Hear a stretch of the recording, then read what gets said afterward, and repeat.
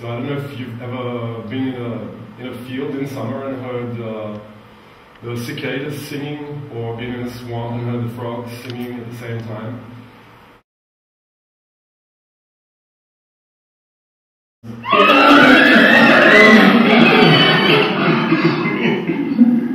Not unlike that.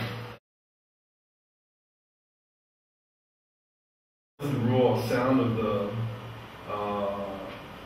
muscle output sounds like.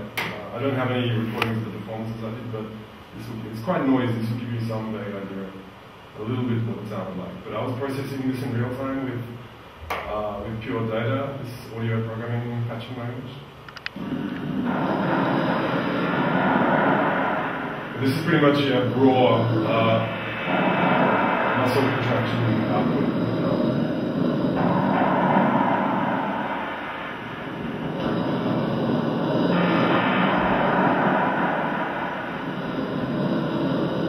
So it's pretty noisy, as you can hear, and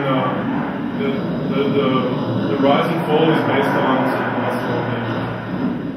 As well in some of the sequences, and there were two other dances as well that participated. And they were very minimal choreography and very dark, in environments that were either really dark or light. It was very much pieces about movement and darkness and light. And so I did sound design for a couple of these pieces. The other sound artists were Scanner, Jean-Louis Huttard and Mike Skinner, and who did some of the other sequences. And I employed, for one of them I employed some motion tracking to generate part of the sound design using a camera to track the movements of the dancers, and use this to overlay over a bass sound bed to generate a feeling of dynamism and movement in this. And it worked out quite nicely. So this is a picture of one of the dancers.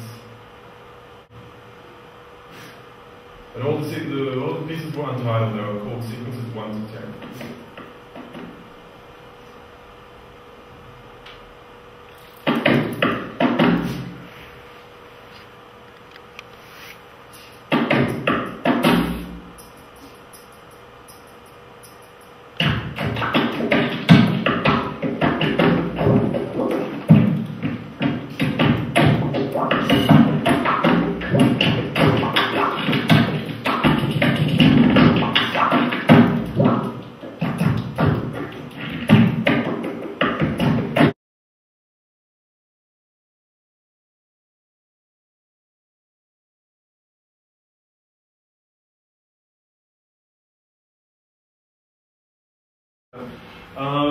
I'm doing a couple of pieces, and they're sort of, one of them is partly inspired by the work that I did here, and the other one is a previous piece.